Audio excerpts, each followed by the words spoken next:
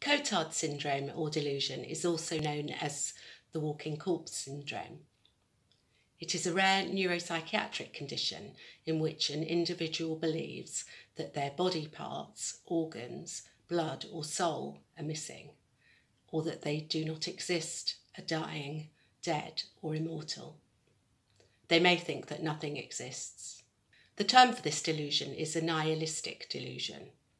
The person cannot be dissuaded from their belief, even with evidence to the contrary. Cotard syndrome is not recognised in ICD-10 or DSM-5 as a condition in its own right. I am Dr. Beth Colby, a psychiatrist in London. I'm going to be talking about the history of Cotard syndrome, the symptoms, risk factors, possible pathophysiology, and then the treatment. Dr. Jules Cotard gave a lecture in 1880 in which he described the case of delirium hypochondrie in a 43-year-old woman whom he termed Mademoiselle X. Mademoiselle X claims that she had no brain, nerves or stomach. She did not believe that God or the devil existed and that she believed she was immortal.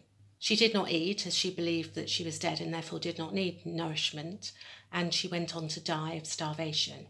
A few years later, Cotard introduced the term délire de négation for patients who denied their own existence or the existence of the world around them. He reported that these delusions were associated with severe depression, marked psychomotor retardation, that's when somebody's movements slow down so much as almost to a stop, anxiety symptoms, suicidal behaviour, and other depressive and delusional symptoms. He characterised the cluster of symptoms as lipomania, a kind of psychotic depression which had been described by Esquirol. Emil Regis coined the term Cotard syndrome to describe these patients in 1893.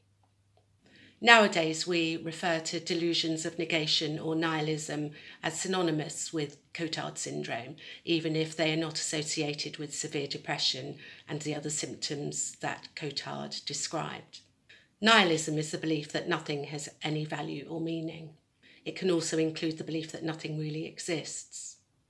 As well as having nihilistic delusions, people with Cotard syndrome isolate themselves socially and neglect their diet and hygiene.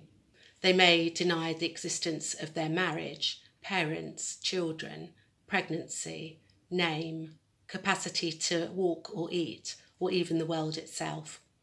Suicide attempts are common in people with Cotard syndrome. Some people try to kill themselves to prove that they're not alive to start with, to show that they can't die again. Other people feel trapped in a body and life that is unreal and want to die. They hope that their life will get better or stop if they die again. Risk factors for Cotard syndrome include female gender and being in one's 50s. Children and adolescents can get Cotard syndrome, and those under the age of 25 are likely to have bipolar depression as a diagnosis.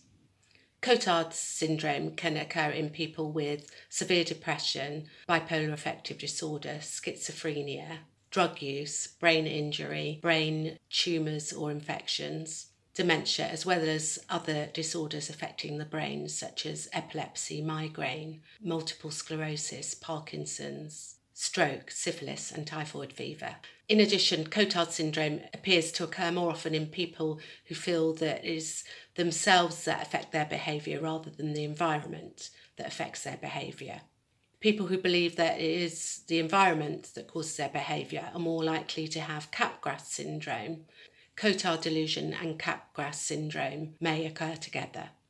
In a review of research in 2011, 89% of the patients with Cotard syndrome had severe depression. Regarding the pathophysiology of Cotard syndrome, both in Cotard syndrome and Capgras delusion, the patients can recognise the faces, but it appears to be that there's a neural disconnect between the fusiform face area of the brain and the amygdala, which associates emotions to a particular face. This leads the patient to a sense that the face that they have looked at is not the face to whom it belongs, although it looks identical. If the observed face is that of a person known to the patient and they do not get that emotional recognition, even though they know it's identical to the person, then the patient will think that that person's an imposter and will have Capgras syndrome.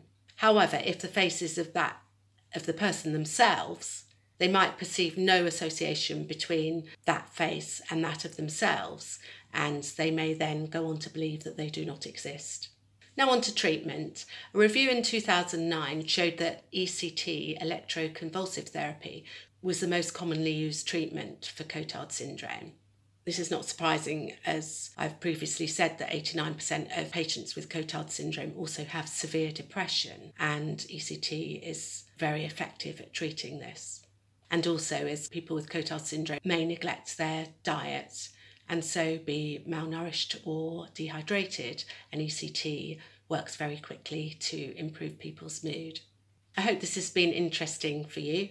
So we've covered Cotard syndrome, what it is, the history, the symptoms, risk factors, possible pathophysiology, and the treatment. Remember to like and subscribe. Thank you. Bye.